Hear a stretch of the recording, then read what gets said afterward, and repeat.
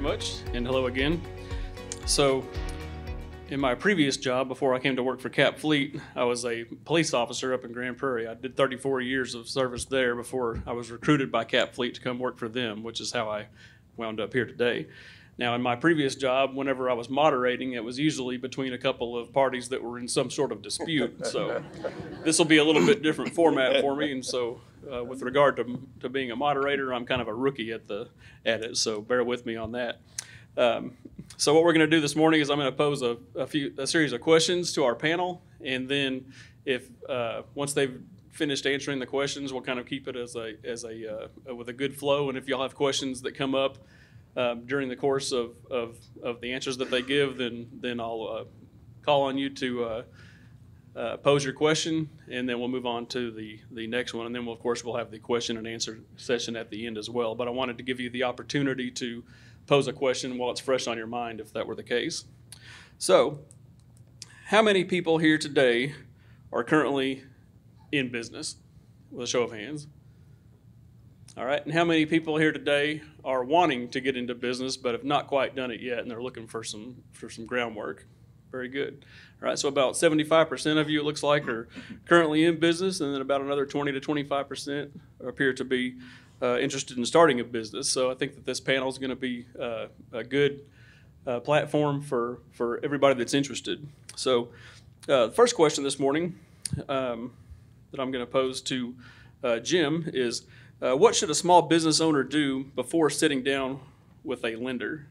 Okay, thank you. You know, of course you want to be prepared because you only have one chance to make a good impression. So when you go in to see a lender, they want to know, how much money do you need? How are you going to spend it? How much money do you have to invest in this business? But what happens if something goes wrong? And so the worst thing you can do is have a partner and y'all go out that night before you go visit the bank and you work out the details of what you need for your business on the back of a napkin, and you go in and you look at that napkin and try to convince a banker that they need to loan you money. Of course, you want to be prepared, and banks are wanting to provide you money for good opportunities, but they don't know what a good opportunity is unless you tell them. And that's through a well-prepared business plan and financial projections. Can you pay back the money that they loan you out of the cash flow of the business? What does your credit score look like? Do you know what your credit score is before you go talk to a bank? How much money do you have to invest in the business? Because banks aren't going to loan you 100% of what you need, but you need to be prepared. And so whenever you go in to talk to a business, whether it's a startup business or an existing business, getting money is about reducing risk. And if you can reduce the risk and show the bank that this is a good investment for the bank, because the only money that the bank's going to make off of you is whatever interest rate they get and the funds that you have going through their bank. They're not in business with you, so they're not in business to go to the risk factors like you would with an equity investor. They want to make sure that you have a good chance of success. So you have to be prepared and get rid of the risk. If you're starting, let's say a very risky business is starting a new restaurant, which Rusty mentioned before, those are really tough because there's such a high failure rate. So if you're a new business starting out, what can you do to reduce the risk? If you don't have any experience in the restaurant business, maybe you should take a look at a franchise. Or maybe you should hire someone that's been in that restaurant business for a long period of time to show the bank that you have thought through this process and you know that it's a difficult process, but you're eliminating some of the risk that's involved in that. As you get prepared to start your business, hopefully you've been working on your credit score. You know, a credit score is nothing more than a report card of what you've done in the past in paying your bills. Does it indicate that if the bank loans you money, will you pay them back? So if your credit score is weak, then what can you do before you go ask for money to build that up? So it's just things like that, to be prepared, make a good impression, know how much money you need, know where you're going to spend it, and know how much money that you have available to be able to invest in that as well. Nancy, do you have anything to add to that? Yes, I had a couple of additions. On a business plan, that freaks a lot of people out. You know, it's like a college dissertation. But, you know, I personally think in bullet points. So your business plan could be a PowerPoint with bullet points. It can have maps showing your competition. It doesn't have to be, 20 pages of narrative. So keep the business plan simple, because when it goes to a credit officer, they're not going to read through that. And if they can't figure out how you're going to pay it back in, let's say, 10 pages or less, that's not a good thing for the business. Yeah, I'll give an example of that. Several years ago, I had a lady that had been working in starting a business for a number of period of time, and I guess every time that she thought about something, she put it in her business plan. She presented this thing to me. It was 104 pages long. And I told her, I said, I'll go through it, but I want you to know I'm the only person in Brazos County that will ever read this business plan. And so I agree wholeheartedly. Most people are afraid to write a business plan, and some advisors suggest that you write a business plan and do financials. I always work with clients, and we work on financials first so we can see if it's feasible or not, and then we go back and write the business plan to tell the story. But the business plan tells the story, and you highlight what you have your strengths in. So if your strengths is in past history in the restaurant business, then that's what you want to highlight. If it's for a particular type of food or something that you know is very popular, that's what you want to highlight. But that's where you use your influence on not only the lender that you're talking to, but that lender also has to go to a loan committee. And really the business plan serves as a sales tool to the other lenders that are there, so they can thumb through that and look at that and see what your business is. So I agree wholeheartedly, it doesn't need to be too long. Have a real good executive summary, because what most bankers will do will read the executive summary, flip over to the financials and see if it works. And then if it makes sense, they'll go back and look through at some of the other stuff in between. And the projections, which are a part of a business plan, is where the SBDC can help you, because those projections have to be quantified versus qualified. For example, we're going to go back to that diner. How many tables does it have? How many chairs at each table? How many times do they turn a table? What's the average ticket price for average meal? So that's quantifying those projections. So you do need to drill down into that. And once again, the SBDC can really help you with that. Thank you. All right, any questions of our panel so far? Yes, sir. I just want to highlight that this month, December, is National Right of Business Plan.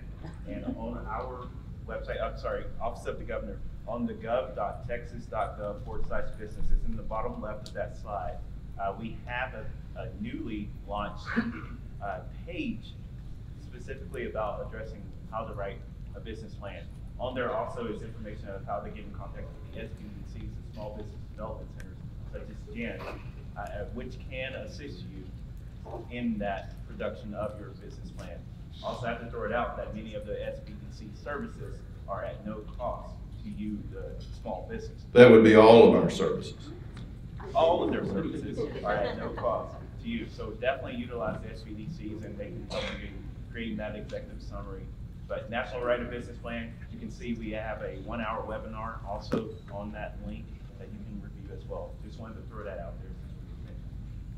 All right, thank you very much. And for those of you that may not have heard, he was referring to the link on the slide over there, the texas.gov/business, which has a lot of materials that can assist you.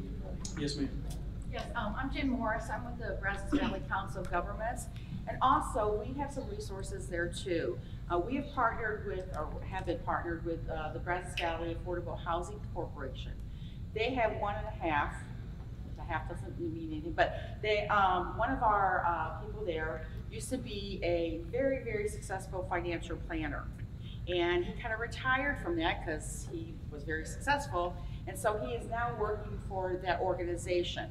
And he you can go in, whether you're trying to buy a house or start a business or expand your business, and he will actually sit down with you and help you formulate that plan. Because it could be like foreign, lingo jingo out there, and he's excellent. I mean, I've sent many people there. The other part of part of our programs, because we're here as Economic Development Department, is that we also have a revolving loan fund. So what that is to do is that if a bank is able to fund some portion of it, and yet not the whole portion, or maybe if the terms are way, depending on the market, whatever, you can come in and you can do an application, and we can see if we're going to be able to loan out money to you to expand or start up your business. So those are two kind of hidden secrets. The council is right over on 29th Street in Bryan. So again, Jay Mador is the financial planner that we have over there. I've actually worked with him on some plans, and he is just remarkable. So it helps you to get through those steps of how do you even begin and what kind of information you need, whether you're trying to buy, a business, and also for many people trying to buy a house to support some of the businesses that they may want to start up. So two great resources if you don't know about it. Say the name again, please. So Jay Mador, and there's another guy, I think his name Bill. He's not there as much. They're through the Brazos Valley Affordable. He's actually the Financial Fitness Center. Oh, Financial Fitness Center. Yeah, but it's through the Brazos Valley Affordable Housing Corporation. You can call that number and ask for Jay. He's remarkable. He's so knowledgeable, and he's very easygoing. He says things in the way you can understand them. And then the our revolving fund is going through. It's through our department. Yeah, it's going through our economic development. So you can call up the Brazos Valley Council of Governments. And what's your extension? 2036. 2036. So our purpose is to support 7 counties to help them with whatever they need for their business growth in that way. That's what we're here for. We're a government entity, and that's what we're here to do. So just some great. All right, like she said, a lot of great resources here in the room, and after this session, you'll have an opportunity to network with some of the other folks in here today, and if you have need any additional details from anybody that's here today, then be sure to reach out to them. Who else has a question for the panel off of this first question that we were talking about? Yes, ma'am? What if you have no collateral? Your business is literally print. I'll take that, okay? Yes, ma'am. The majority of small businesses utilize the SBA loan program, which is, the loans are from banks, but the SBA, as long as the business meets all the criteria, the eligibility, they provide a 75% guarantee. Now, so the bank, in case of default, then the SBA would pay 75% of the debt back to the bank. And this allows, that's the majority of small businesses, that's where they get their financing. And Texas is a wonderful state, we all know that, and we have the Homestead Act. So in every other state in the United States, you have to use your house as additional collateral. But in Texas, that house is yours, so that's a good thing. Thank you, Governor Abbott, but and the forebears. So you can get a loan. What's more important, if you don't have collateral, is what's your experience level, and as Jim mentioned, what's your credit score. So not having collateral is not a game stopper at all. All right, thank you. Anybody I will else? say it's very, very difficult to move forward without any kind of equity injection. So if you'd come to us and say, I don't have any cash to be able to put in, we'd say, what else do you have? Can you go get a home equity loan to be able to come up with some money to be able to leverage that money to be able to start a business or grow a business? So I'm not aware of any programs that are out there that will loan you 100% of what you need. Now, collateral and equity are two different things, okay? Just equity is the cash that you bring in, and it's usually for small businesses 20% of your total project. And then collateral is fixtures, furniture, equipment or a building, but definitely you have to have equity, and the collateral is, depends on the whole loan package. And help me with this, but SBA typically doesn't care much about collateral, but banks do care. True that.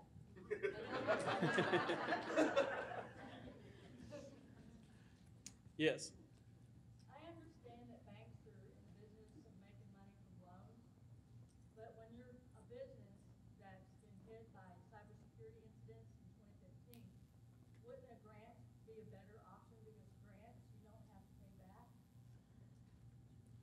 Now, for cybersecurity, I know there's a whole session on that, but please get cyber security insurance, everybody. I mean, it's the riding, the wave is rising, and that may be true, but just please get cyber security insurance. Just small, it's not very expensive. Certainly, everyone would prefer having a grant rather than a loan. I just don't know that they're out there and that are available. Okay, good. Sometimes you see stuff on paper that doesn't actually come through, but at least it'll give you a good start. I think we have a question. Yes. What is the percentage you would need, like, in your bank accounts to a loan? Well, what you do is you get the. She wants to know what amount of money or what minimal amount of money that you have to have in your checking account to be able to qualify for a loan. You look at the whole project, build out, furniture, equipment, working capital, and let's say that that's $200,000.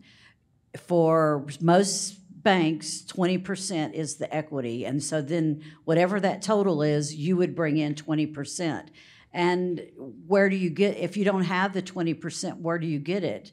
Well, Jim mentioned home equity, and banks will consider home equity not just the equity in your home, but you have to get a home equity loan to inject the money.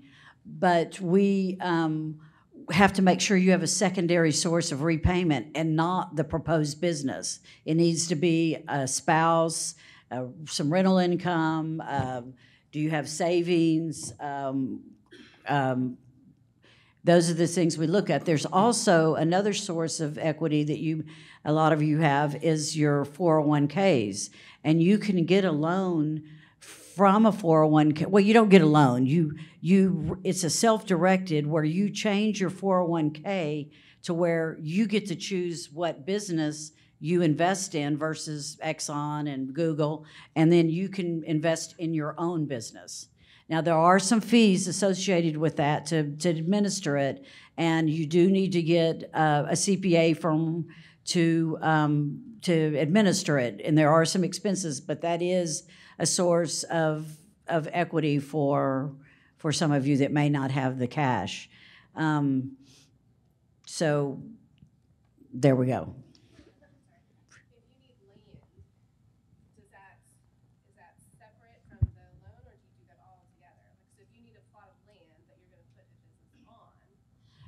Yes, that would be included. And there's another little trick in that. If you buy a piece of land for $100,000, and as long as you hold on to that land for at least 2 years, the SBA will allow you to use the appreciated value as your equity. Let's say that 2 years later, that land is worth $200,000, then there's $100,000 equity that you have. Now, your project will go up because you put 200 instead of 100 in the project cost, but that is another source of equity. But you need the land at the same time that you're buying, and then sometimes you're going to put the business on it, right? True, but we do, okay, let's say that you're gonna buy, you need land, you're gonna build a building on it to run your business. We'll finance the land, the architect fees, the actual building, fixtures, any equipment, and working capital, all in one loan. Yeah, so it's everything that you need to be able to start the business, open your doors, and have your first customer. Not only the needs to start the business, but you also need to have enough working capital in there to be able to support the business until you start getting money in. So if you're in the service business, let's say you're in the oil and gas business, oil and gas companies are great, especially when oil prices are close to $100, but now they're low, but oil companies take 60 to 90 days to pay. So that means you have to go through 3 months worth of all the cost and expenses that you have before you receive money. So that's a huge amount of working capital.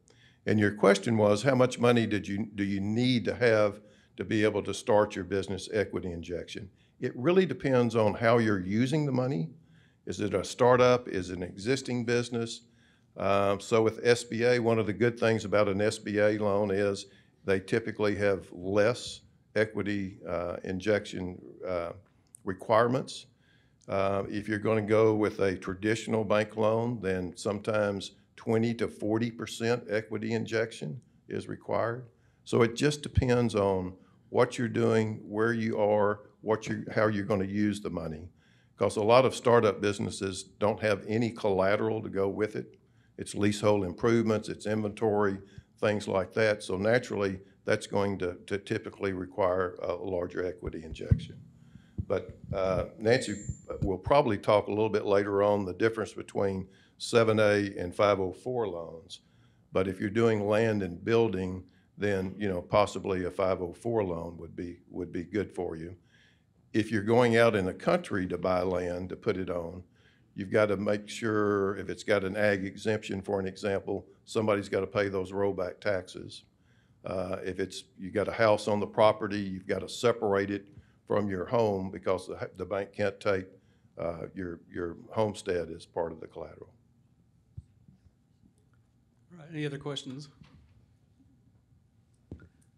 All right, Nancy, you had mentioned the SBDC. What other organizations can help a small business owner get ready to apply for that first loan? Well, the SBDC is your number one source in. Nancy, won't you let me take that one? Thank you. Thank you. All right. So really, the lenders that you go to, they have the knowledge and the expertise to help you. What they don't have is the time. SBA realizes that someone needs to help small businesses be able to get to that next step because, as we've all been told, that small businesses are the backbone of our economy, but if they can't get funding, they can't be the backbone. So there are several SBA resource partners that are there, and their sole purpose is to help small businesses create economic impact. We are the largest SBA resource partner. We have over 1,000 SBD centers just like mine scattered throughout the country. But there's also other resource partners such as SCORE. SCORE are primarily in large cities, but they are typically retired executives. They do the same things that we do, which is consulting for free. They offer training as well. Women's resource centers have the same services as we do, but there's only a handful of those scattered throughout the country. And then veteran resource centers, there's a few of those scattered throughout the country, and I think Texas has too. All of us have the same purpose, and that is to help small businesses learn, grow, and succeed. And we do that through training, through advising, to be able to help you to move forward. I've been an SBA lender for 25 years, and I've financed a lot of businesses, probably 50 a year, so y'all can do the math. What I always recommend when somebody comes to me, because once again, depending on the amount of time I have with each different customer, I may have a lot of time or I may have 5 minutes. I always recommend that the business owner form an advisory board. And on that advisory board, you would have your accountant, or bookkeeper, a CPA. You could have a trusted advisor, maybe somebody from your church, other small business owners. And guys, get to know your competition too. Most business owners are more than happy to help other people coming into that type of business. Now, you don't want to go to the one that you're going to down the street, but of course, I live in Houston, so there's so many areas of Houston, it's so big, it isn't an issue. But online, hook up with somebody that can, be on your advisory board. And that really helps to have that in your business plan so that the bank knows that just didn't think this up, but that you've thought it out and gotten advice from experts. And I'll also add that when we have clients that come in with poor credit scores, Lisa, stand up a second. Lisa is my other consultant in our area. She's been with the organization for 30 years, and she says she's taught me everything that I know. So, but we don't know much about credit repair, so we send them to the Council of Governments. And Jay is great in helping them be able to move forward. It's something you can't do overnight. So you'll be surprised at what resources are out there. A lot of times we're the best kept secret out there, but if you get in the right venue, part of our job is, if we don't have answers or solutions, part of our job is to try to find those answers and solutions. Yes, ma'am. We don't credit score per se, but usually over 600. Sometimes you may have a lower credit score based on a medical collection, which I think those have become they're not allowed to have those on credit reports anymore. But if something happened and you have an explanation for it other than a repossession or default, I mean, people have lives and understand what's going on, but there is really no minimum credit score, but I would say 600-ish. And it's so easy to fix your credit, guys. I mean, it's you can do it yourself, or you can, there's lots of resources out there that it will help you. Because, it used to be that credit scores, you couldn't fix it, but now they've stepped in and regulated that a bit. And, when you pull your credit score, you'll get a score from whomever you pull it from. When you go to the bank, most banks will pull a credit score on you. And even though they're maybe using the same credit agency, their numbers come out different, because you can turn the dials a little bit on the criteria that they look at, and that's important. Most banks that I work with are looking at 650 or above. But there's also something that a lot of lenders, especially the online lenders, are doing, which is a small business credit score.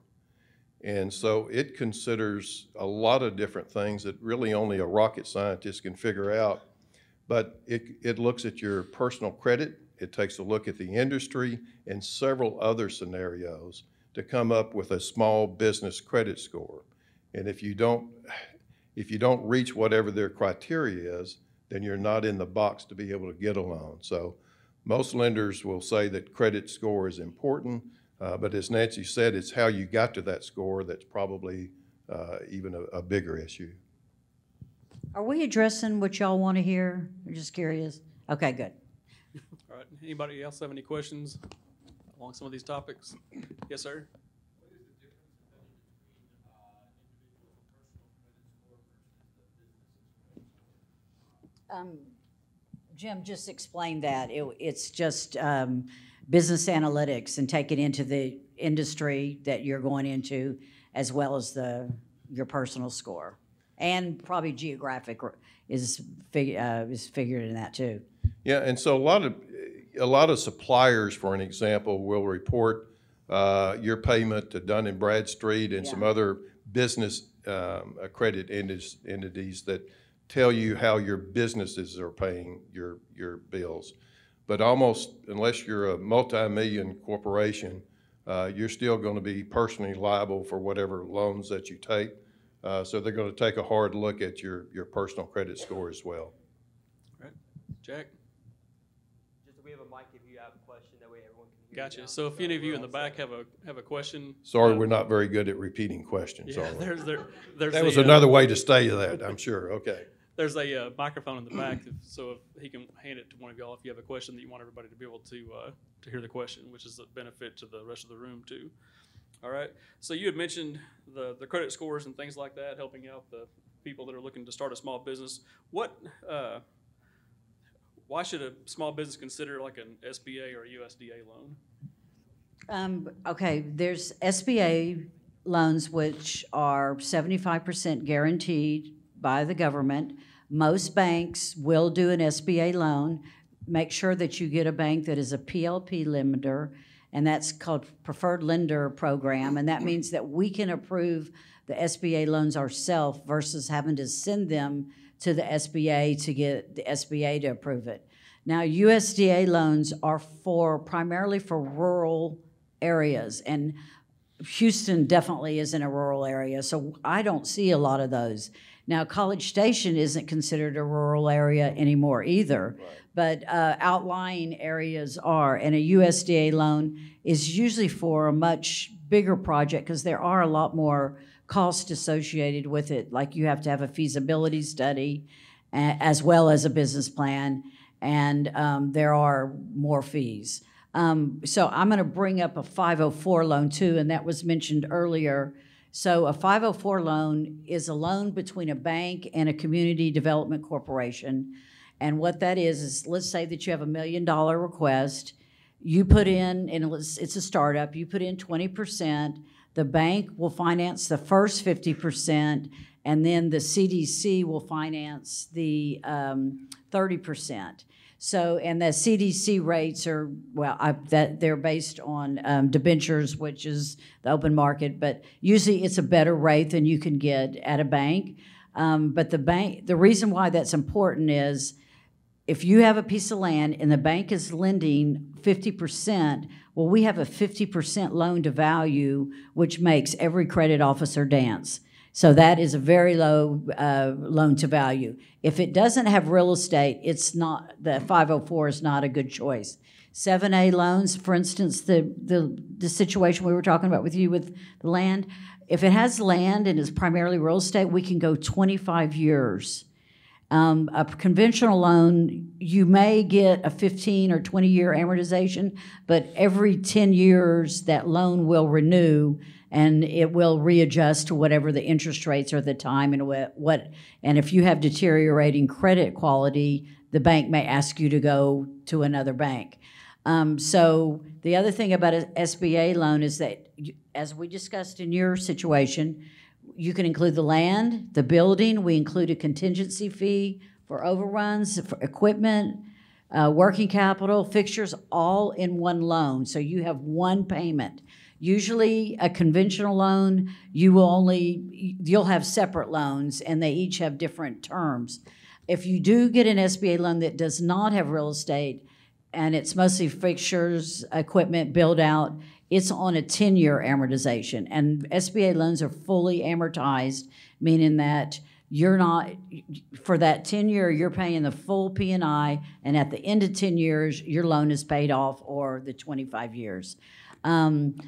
I would like to add a couple things because I know we're getting short on time. I got a 10-minute thing. I just wanted to mention a couple things, okay? Number one, if it was easy, everybody'd be doing it. So know that starting and owning a small business is hard, and we're all very sympathetic for you. But if you can't handle the heat, as the diner that was mentioned, the stress is high. So you have to really gauge your tolerance, your risk for stress. And the other thing is, if you haven't started a business, don't quit your job. Keep your job. And then work on your business plan. And yes, it's going to take a lot of your time, and you may think you don't have enough time, but wait till you have that business and you got a crying baby in your hand 24/7.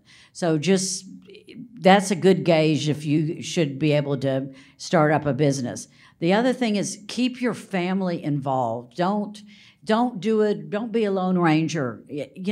Share your idea with people. You'd be surprised what everybody has to contribute to what your plan is.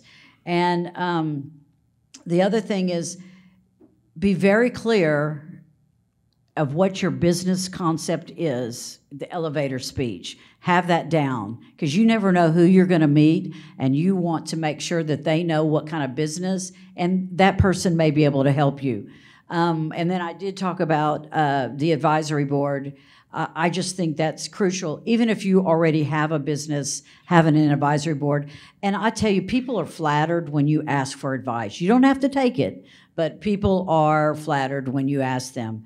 And as I mentioned, get to know your competition, and that's all. All right. Can I add one other thing?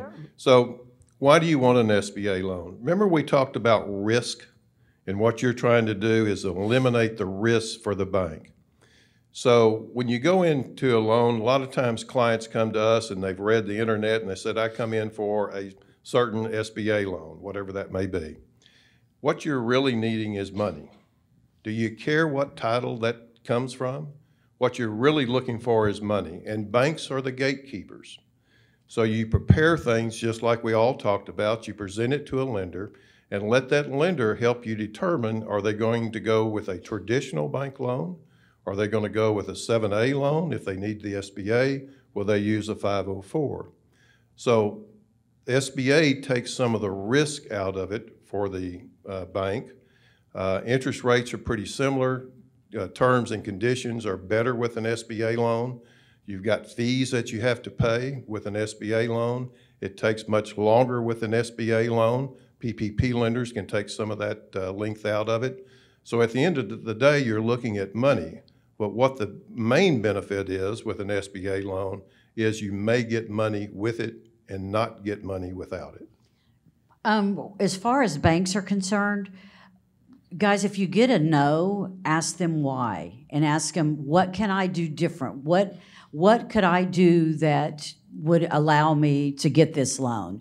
Because you may submit it with a 10% equity, and in reality, if you would have put in 20%, they may be, oh yeah, we'll do it with 20%, because banks want skin in the game. Because if you have skin in the game, you're gonna take care of it more than if you have nothing.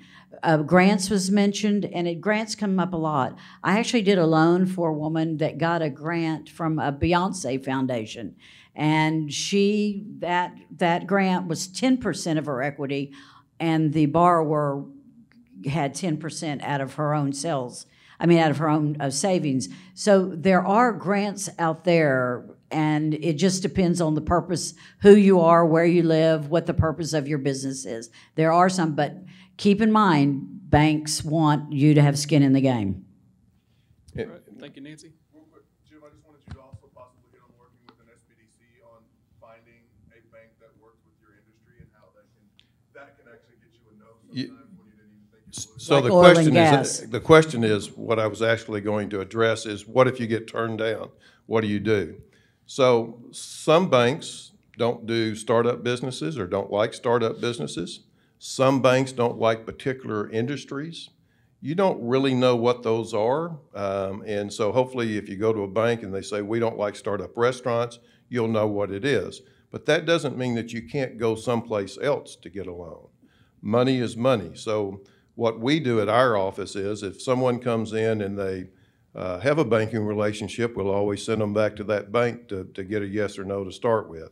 If they don't have a banking relationship, we work with every bank here in Bryan College Station. We work with several in Houston and several national bankers. I'll go through my Rolodex and call and say, here's the deal. This is how much money, equity my client has to put in. Here's the industry. Here's their personal financial statement. Here's the business. Are you interested or not?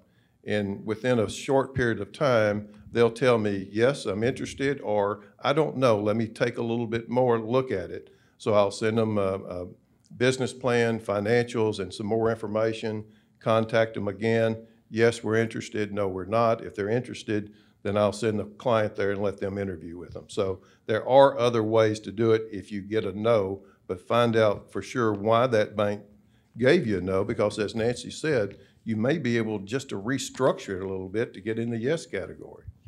And please try to meet with your banker in person. Don't, you millennials, don't just do it online, because it's, once we have to judge character too, and that's a big part of approving a loan. So do that. And the other thing is, always go to several banks, even from the get-go. I work for Frost, and it's the best bank in the world, I promise you. But I would definitely go to multiple banks because, you know, you may like working with one person versus another, or the terms they offer you may be different. So always don't just go to one bank from the get-go, because like I have my set of experience, but another banker may have a whole different one, and they can give you a different insight. All right, thank you. We have a question over here. Real quick, we own several businesses, but the new venture that we're looking at starting, we have several people looking at wanting to invest with us. Mm-hmm. I don't know how to do that. Is that something like, how do I get advice on having people invest in us? Because we have friends and acquaintances, and that's a little scary to me. How do we get more information on that? You do need to get professional advice, especially if it's friends and family, all right? Right. So where do I go? Do I start with the Small Business Development Center, or where do Yes. So, you know, partnerships or investors are kind of like marriages. Some work out, some don't.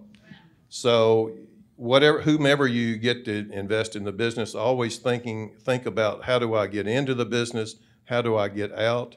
And there's really no set formula out there that I'm aware of saying, okay, if I come up with the idea and you give me X amount of money, you get X amount of percentage. It's all negotiable. And so maybe an attorney that's been real familiar with doing joint ventures or doing networks like that has got some ideas. There's a good handout that you can get called Dividing the Piece of the Pie. So it divides business up on what they actually add value to the business to. So there's some things that you can come up with, but there's no set formulas that I'm aware of. There is one thing that if it has real estate, what you can do is have the friends and family invest, quote, in the real estate, but you maintain ownership of the operating company, and the operating company leases the real estate from the real estate holding company. That is a way, because they can invest and they're going to get all the tax benefits with owning real estate and taking the depreciation and all that. But then if you maintain your operating company, but you do need to get a lawyer. I'm not a lawyer. Yeah, and they stay out of your business if you do it that way. They invest in the real estate, you run your business. All right, well, thank y'all very much. It's now time for us to. We got one more question. Can we take that? Where at? So I think coming. my question, and I'm gonna try to be. Hold on 1 second, I'm ready. Here comes the mic. Okay, so one of the first things or hoops you have to jump, I guess, is getting approved for the loan, whatever. But I would suppose that using you guys, the SBA, getting a loan through the SBA, would be a better source, because once you get approved for the loan, then you have all these clauses, or right? Like, and one of them that kind of scares me, because I have a loan, is, for example, me and my husband are partners, and if one of us dies, then the bank can call the loan. Not on a SBA loan, So too. yeah, that Okay. was my question. And if you get an SBA loan, are the clauses a lot more lenient? Are they standard? What? There are the lending requirements for SBA loan. The SBA has designed it to be less onerous to the business owner. For instance, you don't have some loans you have to have audited financial statements, which is expensive. But with SBA, you just have to have year-end financials and tax returns. You don't have loan covenants. Like, for instance, let's say pandemic and you had a negative cash flow. Well, a bank could call it in, but when you have an SBA loan, as long as you're making that payment, they're not going to mess with you. But in your case, I would recommend that you get term life policy, and that you can assign it to the bank. So if something happens to one of you, then the loan is paid off. And that's a really good way to manage your estate for any business owner, because term life insurance is not as expensive as whole life. And that way you're leaving your family or your heirs a business that is paid for, and that business is probably going to have a higher chance of success with, you're going to leave a legacy more so. And we're out of time, so if there's any other questions that y'all have, we'll be around. Our office is located, we're normally in the Chamber of Commerce office, and as soon as they build their new building, we'll be back in. But we're in the same building as they are, just downstairs. So you're welcome to come by and visit with us, call, email, or just come by. We're trying to answer whatever questions that you have. And we appreciate the opportunity to speak today. Thank you. And y'all know where our office is, Frost Bank, right? Okay, that's kind of a joke. Thank y'all very much. Thank you, Nancy and Jim.